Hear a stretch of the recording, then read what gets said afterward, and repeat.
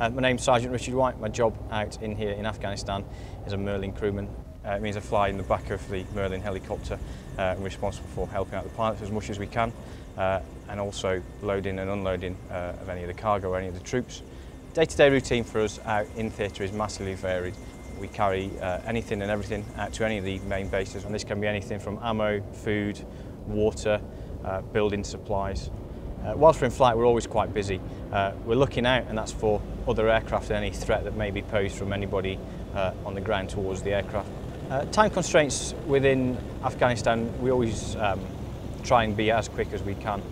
If we're on the ground, we're a static target, so we like to be as quick as we can, making sure all the troops are secure and all the baggage or any of the freight is secure within the aircraft.